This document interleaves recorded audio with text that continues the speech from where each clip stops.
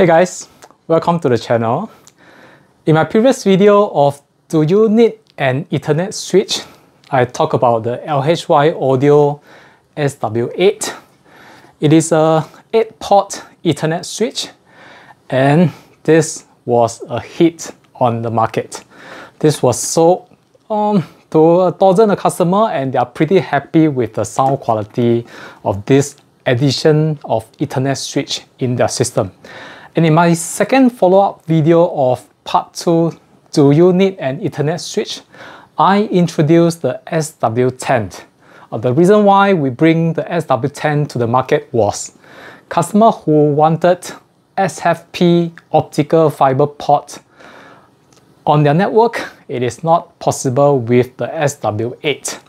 You need to have an Ethernet switch with fiber optic SFP in order to use fiber network, which is why the reason we brought the SW-10 to the market. And let me just put this aside and let me show you the SW-10. This is a pretty big switch. So it comes with 2 fiber ports, a 2 SFP port. You may use a SFP with fiber optic connection to use to these 2 ports right over here.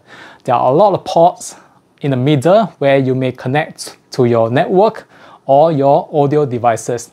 It also comes with BNC clock connection, input and output, that allows you to synchronize with your devices that comes with clock input. And this is yet another hit on the market that is very well received. And customer asks, I have an moderate audio system that do not require such a high-end switch. Do you have something in between the SW-8 and SW-10? This is what brings us to the video today. I'm going to unbox to you the new LHY Audio SW-6 SFP switch. Again, let me just put this huge and pretty heavy substantial SW-10 aside and start to unbox the SW-6. Alright, this is the LHY Audio SW-6 SFP. In short, I'm just going to call it SW-6.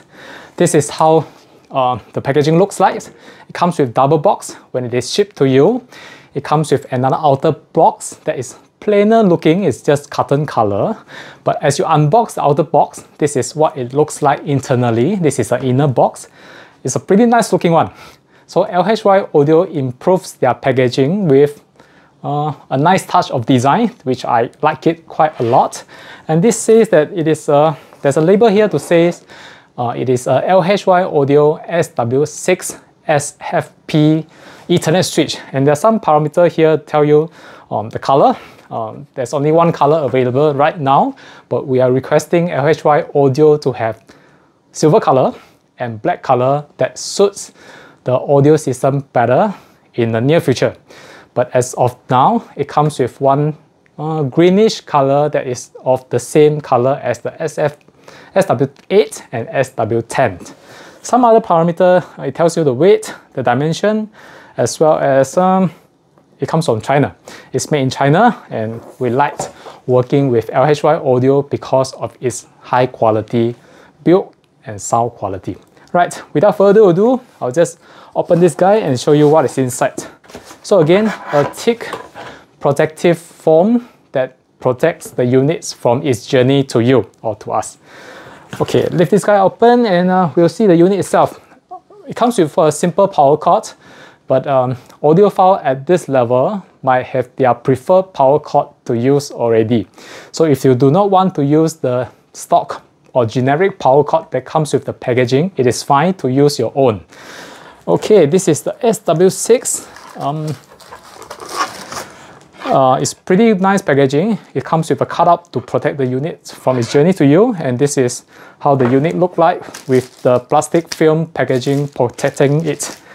Okay, let me just peel this off and we'll be able to see the SW-6 in real life. It's made of same high quality chassis.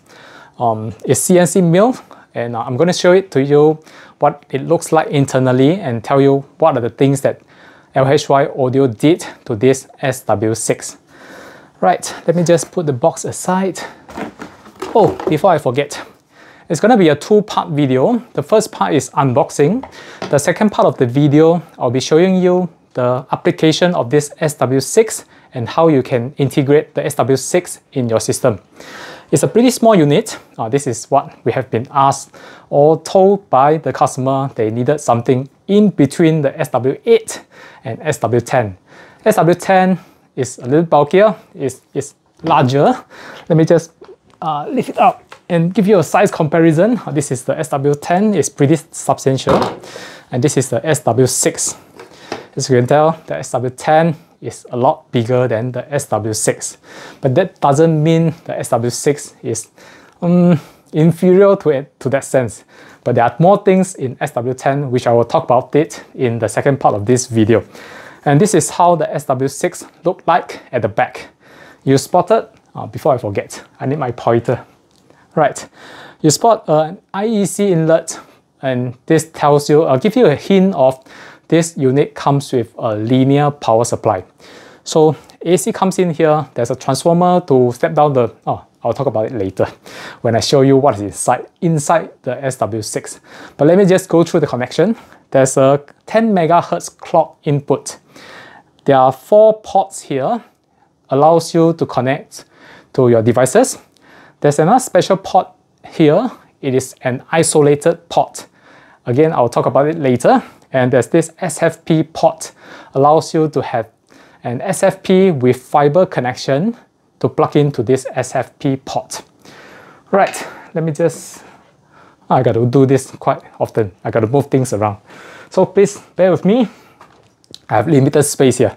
This is the SW-6, and for the form factor, and it's lightweight, I'm really liking it.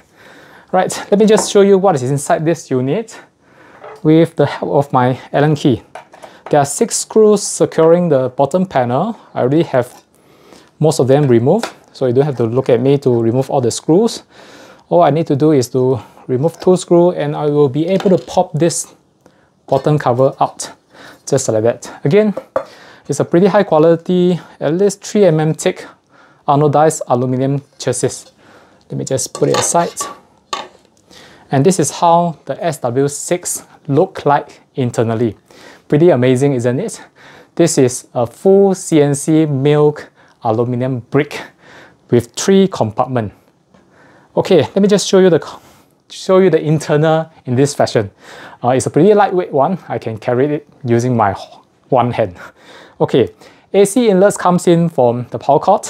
There's this EMI filter here to filter the AC. This is the Talema step-down transformer, AC transformer, to step down the 120 volts or 240 volts to a smaller AC here. There are rectifier circuitry here to rectify the AC to DC. So this is how a linear power supply works. There's always a transformer that looks like this. It can be this encapsulated one, or it can be all-core, it can be toroid, or in the old days, there are some other type of transformer that is rarely seen in audio industry anymore. But this is how the linear power supply works. AC step down to DC, and DC, there's rectifier to rectify the AC to DC, and there's a bunch of capacitor and circuitry here that further regulate the DC voltage to the needed voltage for the Ethernet switch circuitry. You spotted 3 sets of high-speed super regulator here that LHY audio always uses. LHY audio linear power supply, or the internal built-in power supply, is always measured to microvolt noise level. Microvolt is very small. The noise level of microvolt is 10 to the power of -6. It is very, very, very low noise. And for that matter, LHY audio always believe in using low noise, high speed linear power supply for all their equipment, including the built-in one as well as the external power supply that LHY audio offer. So you can be sure that the DC coming out from LHY audio linear power supply or the built-in linear power supply circuitry is of microvolt noise level. That is 10 to the power of -6. is a very, very low noise power supply and high speed. This power supply power up the OCXO. This is the oven control crystal oscillator that does its job to reclock the Ethernet signal. And there are some voltages here, the plus minus, sorry, not the plus minus. It's a plus 3.3 volt as well as plus 1.3 volt for the Ethernet network switch. This Ethernet network switch is not it's not typical Ethernet switch that you have seen on the market. Not D-Link, not Cisco, but this is a custom-made Ethernet module by LHY. So LHY chief J Ho developed this Ethernet switch with the requirement from us, with several things that incorporated in this Ethernet switch. One is the OCXO, the other one is the isolated Ethernet port. So you have spotted this small little metal casing here. There's an isolation transformer or a digital isolation transformer to isolate this Ethernet port from the circuitry with a dedicated set of voltage regulator to provide this Ethernet switch or the chip here, then isolation from the noises that may happen internally or externally. And there's this SFP port here built into this Ethernet switch that allows us to have a small form factor Ethernet switch unmanaged with 4 ports plus 1 isolated port. So this is what we have been working with LHY Audio to release the SW-6. Okay, so much for the internal of the SW-6.